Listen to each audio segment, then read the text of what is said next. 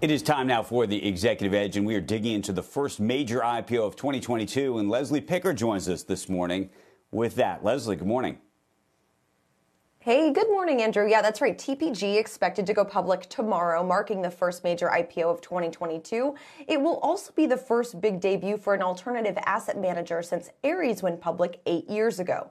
TPG flirted with the idea of joining its private equity peers in the public markets for years, and the firm saw some opportunity in 2021. Take a look at shares of Blackstone, doubling last year, KKR, Carlyle, Ares, each returning more than 70%.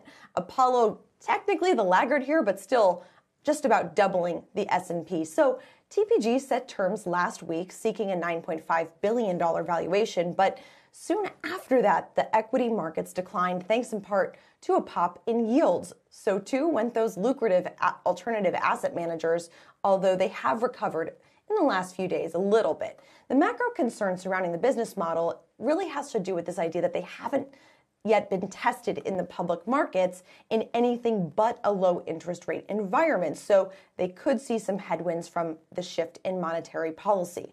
A higher risk-free rate puts pressure on the managers of buyout funds to find bigger exits and to deliver a higher premium to their investors. It can also make debt financing and refinancing more expensive. I'm told by a source, though, that TPG has been emphasizing their growth platform and impact investing portfolio that may be more insulated from rising rates. Guys.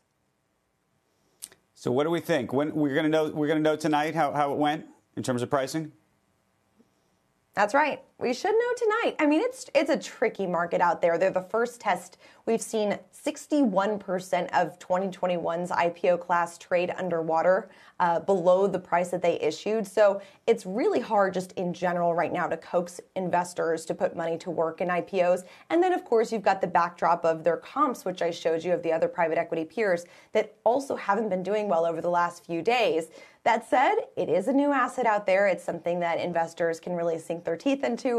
There's some scarcity to that. So it'll be really interesting to see how it prices this evening. Do you think, by the way, they get a premium to the other private equity firms out there? Do they get the same comp? Do they get a lower comp? What's the chatter? Yeah, I was looking at the multiples this morning, and it appears that they're actually debuting at a discount, at least in terms of price to earnings. Private equity firms are a little tricky because their peers aren't, pure buyout funds anymore. Carlyle is the closest to that. But with Apollo, it's so much more about credit and insurance. With KKR, same thing. They have a big credit arm. Blackstone, much more about real estate. So the comps are a little tricky. But if you look just on a pure price to earnings basis, a little dated because I'm looking at the full year 2020 numbers, they are coming at a pretty significant discount.